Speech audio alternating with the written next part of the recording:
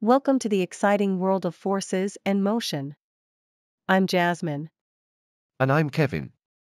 Today, we will explore the concepts of balanced and unbalanced forces, which are essential to understanding how objects move and interact with one another. A force is a push or a pull that acts upon an object. Forces can cause objects to move, change direction, or stop. There are many types of forces, such as gravity, friction, and magnetic forces. Forces can be either balanced or unbalanced, which determines how an object will move or stay still. When two or more forces acting on an object are equal in size and opposite in direction, they are called balanced forces. When forces are balanced, they cancel each other out, and there is no change in the object's motion.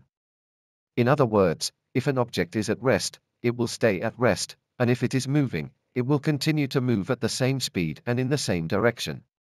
If we both push this box in the same direction, it moves faster.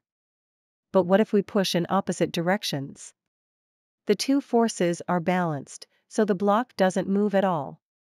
When the forces acting on an object are not equal in size or opposite in direction, they are called unbalanced forces. Unbalanced forces cause a change in an object's motion, such as starting to move, stopping, or changing direction. When you are playing tug-of-war with your friends, if one team pulls harder than the other, the rope will move in the direction of the stronger force.